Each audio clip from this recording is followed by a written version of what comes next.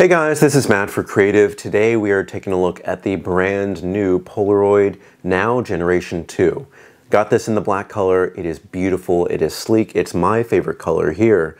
But before we really begin, I do not see a lot of changes on here.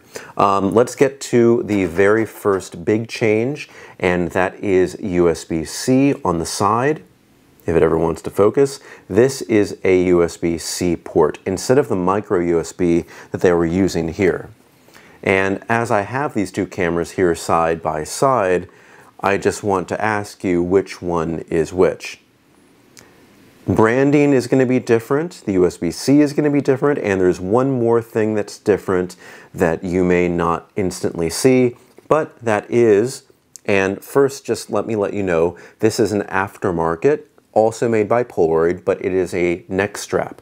And for all Polaroid cameras, they came with a very thin and not so comfortable, but it still came with a neck strap.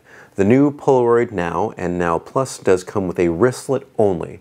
And for me, I am not a fan of using a neck strap. But in its absence, I see now that it was good to at least have that, because when you're walking around with a camera as big as this, you need to have some way to kind of like have this on your body, either kind of like as a crossbody like this, or just around your neck. And when I saw the package, I was like, am I missing the actual neck strap? It's just a wristlet. You can't carry this around with just a wristlet. The Polaroid Go, which is a much smaller camera, comes with just a wristlet, but it is, honestly, that's kind of all you need. It's a much smaller camera. Having the neck strap, I think, is optional in that case. And I'm not sure what they're saving with this, or if they just want to put a more premium feeling product, because I have to say, the wristlet here is of a thicker, kind of spongier material than I really wish I had one of the old neck straps. I don't think I have, oh wait, I do. Look at it, it's right here, it's just hanging. This is one of the neck straps that was included with the old Polaroid. We'll call them now Generation 1. You can see it's very, very thin.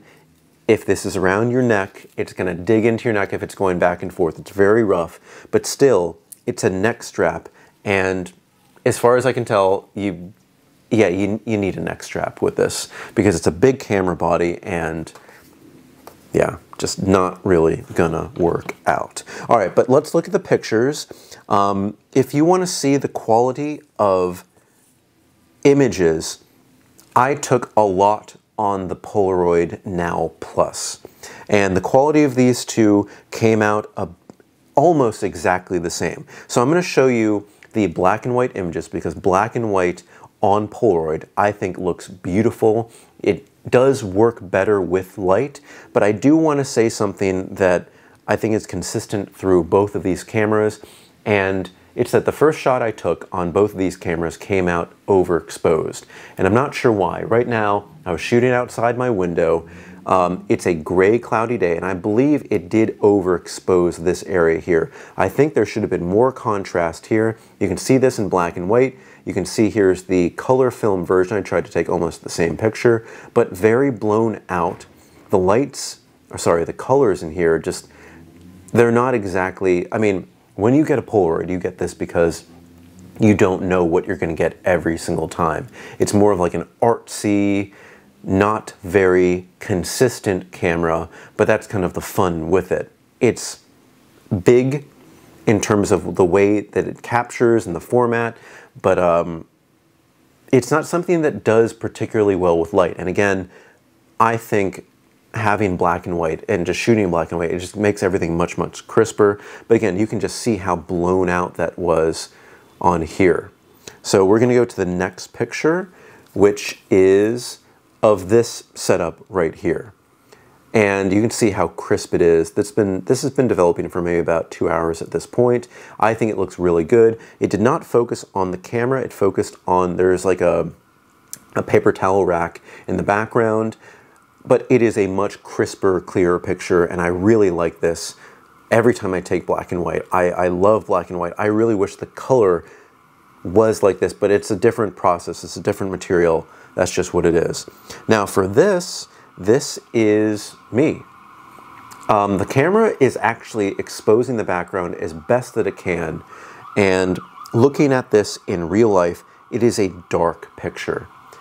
I wish this would have exposed brighter in real life, because I was taking this with, I have large windows here. It's basically a giant light box, and even if it's gray and cloudy, a lot of light is still coming in. The flash should fire. Background is very, very dark. I can see more exposure here than in real life with this. It's a very, very dark image, and I really wish that this could do better with what it had.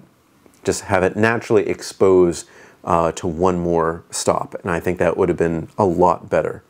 The next one is a little bit different because there's a filter set that does not come with the Polaroid Now, but it does come with the Polaroid Now Plus. And I want to kind of show you, I don't have the filter with me right now, but for example, this is the lens cap of the Polaroid Now Plus. It is bigger than this. The filter size is also the same size. I found out that you can literally just kind of hang the filters like this, and it kind of acts in the same way. So this is why this picture that I took here looks a little bit like if you were to have used glimmer glass. If you know glimmer glass and Cinebloom, it is just a way that, see, look, this is with nothing, no filter. And then look at kind of like the dreaminess that comes with this Cinebloom filter. And I think this is really nice. I know this has no relation because you do not get this filter set with the Now Plus, but maybe you can buy something like secondhand, or you can buy a filter set somewhere else. I really wish that that prism was not so prismy, and but I do like what it did here in black and white. It just kind of looks noir, if that makes any sense. I like that picture so much.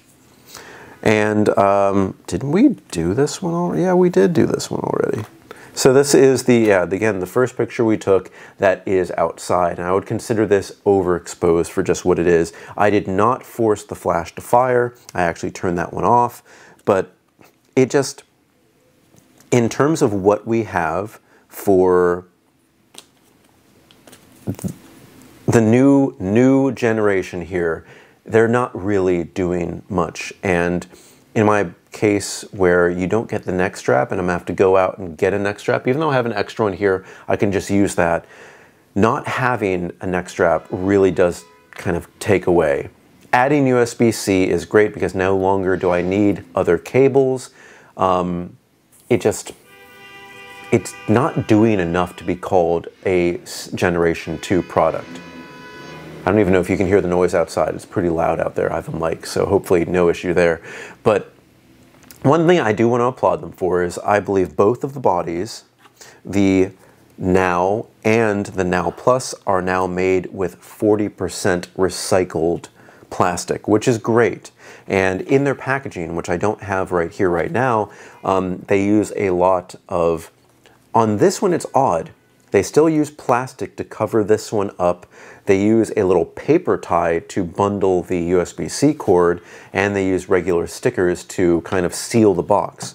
For the Now Plus, they have paper stickers, and I believe a more eco-friendly wrap on the camera. And again, it has that little twist tie, paper twist tie for the USB-C. But it is great that now these are being made with 40% recycled plastic. But again, if you have the Generation 1 and you're like, oh, should I get the new one? Something just fell. No, you really don't need to get it. Nothing, really not enough has been changed where this is going to be something that is just more worthwhile. I would say get a Generation 1 at discount. Get it on sale because they're probably trying to like get rid of the old models before the new ones come in. But yeah, there is really not enough in both models, the Now and the Now Plus, to say that if you have the first one to get the second one, and that's disappointing. Instant cameras are one of the biggest things out there right now. with 35 millimeter photography doing so well, but a lot of people being priced out of it with the price increases, instant film has not gone up in price. The camera body, I believe, has gone up in price a little bit, but just, I think they should have done more. If you saw my other video, the Instax Mini, the Fujifilm Instax Mini, just came out with a new one, the 12, which enhanced contrast and helped with like a parallax correction with the selfie mode. And I thought that was something that was, at least they did something. For me, again, I don't think that's enough for me to upgrade from my 11 to the 12, but again, even less, and this is really unfortunate to say, even less of a need to upgrade from the Generation 1 product to the Generation 2 product. But I really want to hear what you have to say. Put everything in the comment section below. I think it is great as, like, if you don't have an instant camera, go get this one, because you're gonna love shooting with instant film because it is ready really, really quick. Another thing with black and white film is that it develops a little bit quicker than color film. This is just an example of everything that I've taken here, but that is it. All right, guys, again, put everything in the comment section below. Don't forget I'm on Instagram at m8b9. You can email me at matt8b9@gmail.com. Thank you so much for watching, and I will see you next time. Oh wait, gotta get that thumbnail. Gotta get the thumbnail right here. See you guys.